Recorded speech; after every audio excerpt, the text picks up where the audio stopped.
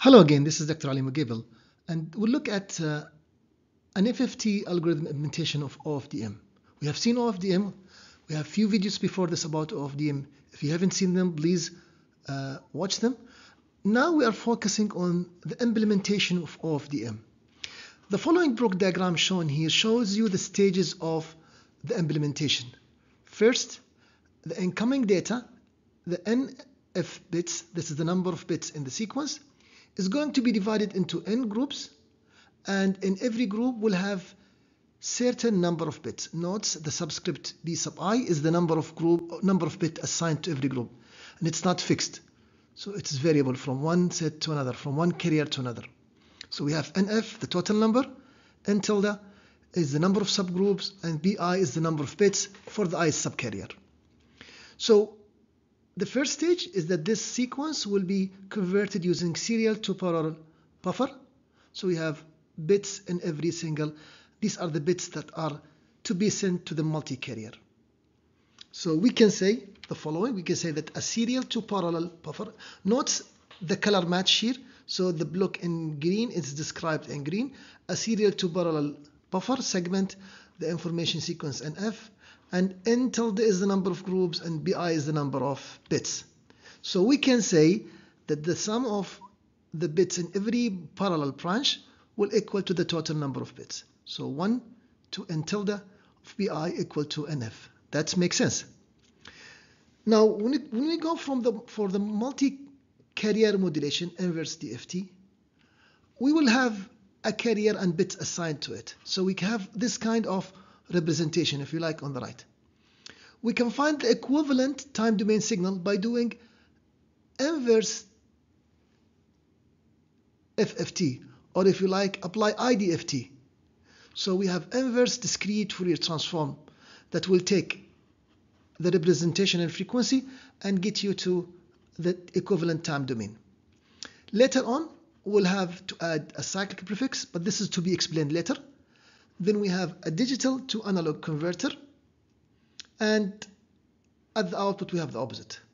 I'd like to state here that the complex valued signal points corresponding to the information symbols on the subchannels X, capital X, will be represented later on.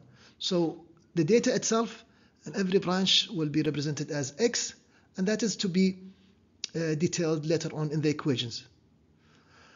Okay, so we have, as I said, serial to parallel buffer. Then we have the multi-carrier modulator, which is the inverse DFT.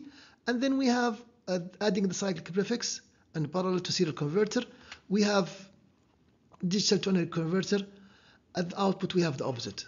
So just to highlight this box, to modulate n tilde subcarriers by information symbols, which is X, we employ the inverse discrete Fourier transform. Now, this is a cyclic prefix. At the output, we have, here is the receive antenna. Just like we have add cyclic prefix, we have to remove it. Just we have digital to analog converter, we have analog to digital converter. So kind of the opposite function or block diagram for the receiver. I did not go into the details. At this slide, we just focused on the first two blocks. Remember, at the receiver side, because we have noisy data, we need to do a detection. So this was not there in the transmitter. So after we demodulate, we have to do detection to come back to the level that was transmitted.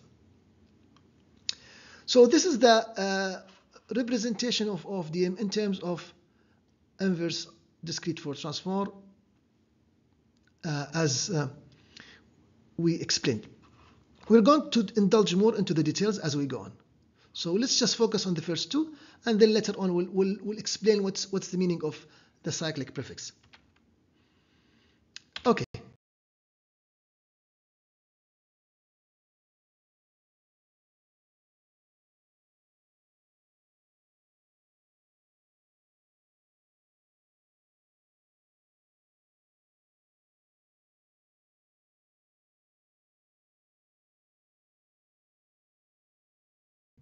Now, here's one note about IDFT, the inverse Fourier transform. Remember that there are certain conditions for real signals. The spectrum magnitude has to be even, and the phase has to be odd. So if we compute the n tilde inverse discrete Fourier transform for the sequence X, which is the sequence of information, we obtain, in general, a complex valued time series, while I really want a time signal which is going to be transmitted.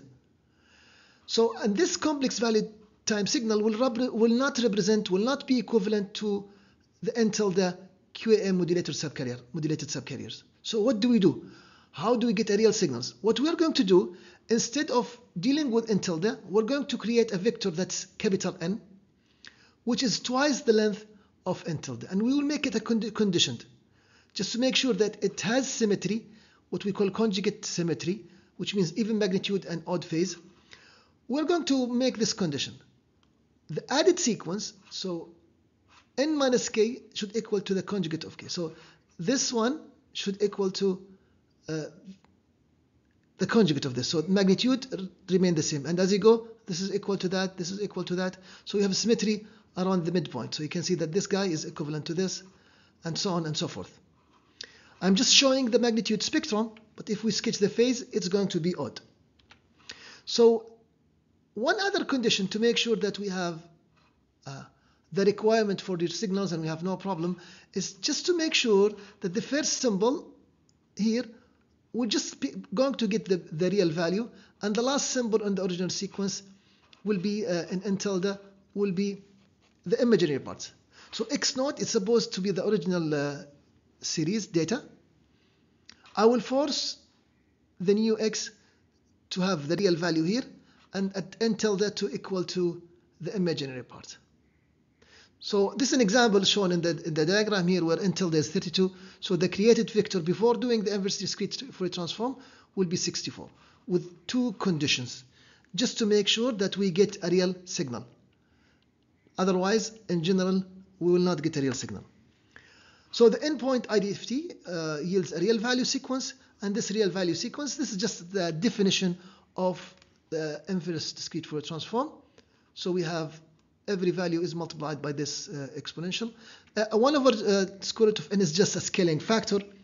So it's just a scaling factor. This can be changed with the power amplifier also.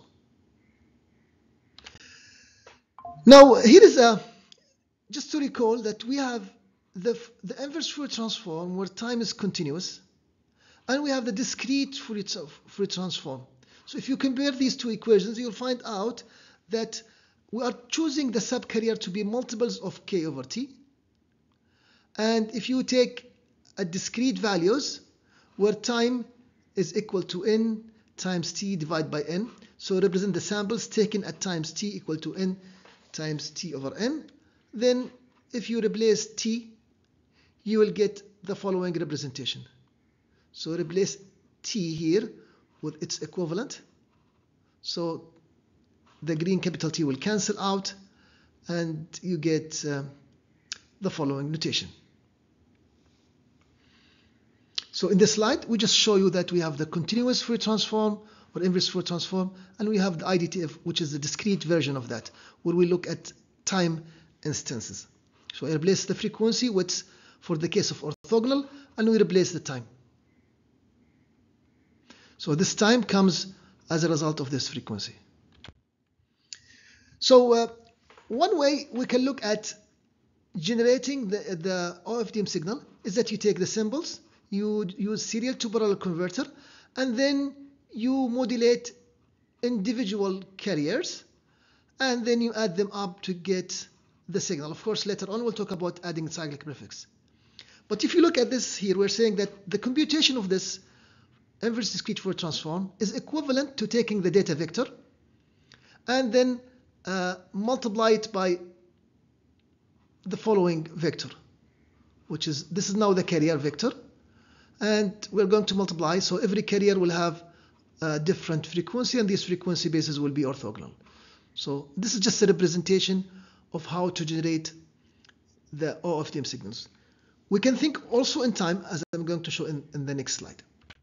If you want to think in time, then basically you need to do, after generating the discrete Fourier transform, inverse Fourier transform, we will have to do digital to analog converter, and this digital to analog converter will guarantee that we have a continuous time signal.